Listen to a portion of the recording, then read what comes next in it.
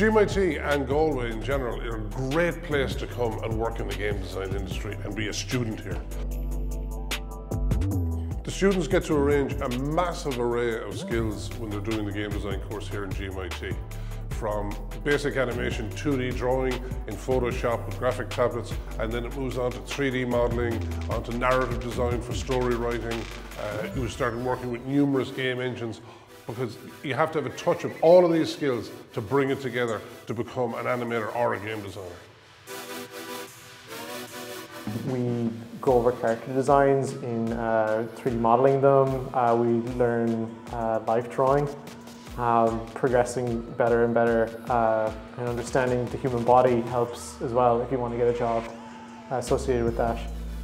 In terms of writing and that, we do a narrative design, which is used to flesh out characters, build worlds, everything through a more written sort of stance before we could even start emphasizing on drawing or modeling it. The campus here has 4 different companies on site in animation and game design who do project work with the students. You're actually in touch with industry.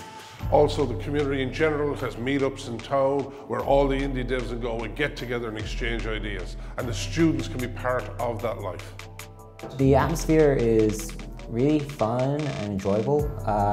It's great, like meeting new people, and the people are all very creative, and it's really good to see different views and stuff all come together. There's huge opportunities out there for students of game design to get jobs. People look at games and have this idea that it's something of the future and its possibilities might happen. Game design is not the thing of the future. Game design is the thing of the present. It's the future is now. It's big now. The gaming industry's worldwide revenue was over $100 billion last year. It exceeded the movie and the music industry combined. It's worldwide now, and the opportunities are there to travel and work anywhere for a young game design student.